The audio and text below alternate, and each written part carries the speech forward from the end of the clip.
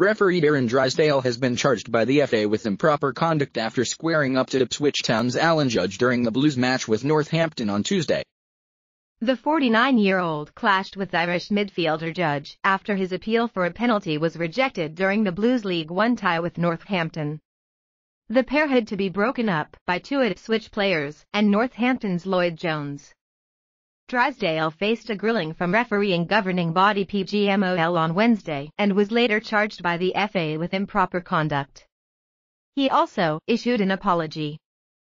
Drysdale's joint statement with the PGMOL said, "I fully understand that it is important for us as referees to maintain our composure throughout the game and always engage with players in a professional manner. I'm sorry that I did not do that last night, Tuesday, and I can only apologise to Alan and Ipswich Town." Ipswich midfielder Judge also took to Twitter on Wednesday night to outline his disagreement with the prospect of Drysdale facing disciplinary action.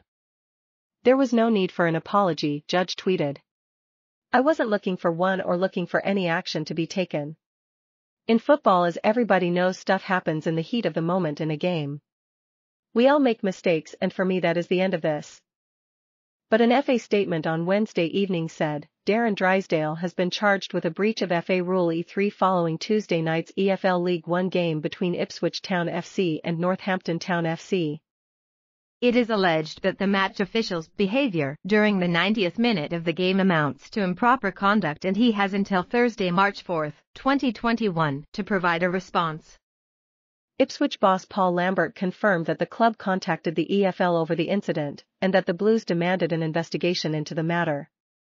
Lambert told Talk Sport on Wednesday, "I've texted Mike Jones, EFL head of referees, this morning to say, have a look at the footage of the head thing.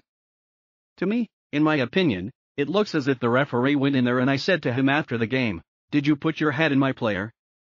He couldn't answer it, and that's the reason I spoke to Mike. I haven't seen that in a long while." The official booked Judge for simulation after the scuffle, while the referee also sent off Blues player Flynn Downs for a second bookable offence in stoppage time. Drysdale is in line to take charge of Southend United's match with Bolton Wanderers this weekend, though the official's involvement in the game is now in doubt after these allegations. Former Premier League referee Mark Halsey told The Sun that Drysdale should never put himself in that position at Portman Road. Halsey said, "I'm sure the PGMOL will conduct an investigation into what happened, and it will be interesting to see if Ipswich now make a complaint to the EFL."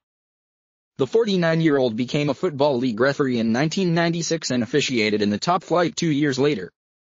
He is also a regular assistant referee in FIFA and UEFA competitions. He was an assistant referee to Graham Poll in the 2000 FA Cup final between Chelsea and Aston Villa, his first experience as an official in the annual Wembley event. Drysdale is also a RAF sergeant veteran and was stationed in Iraq, Libya and Cyprus in his military career.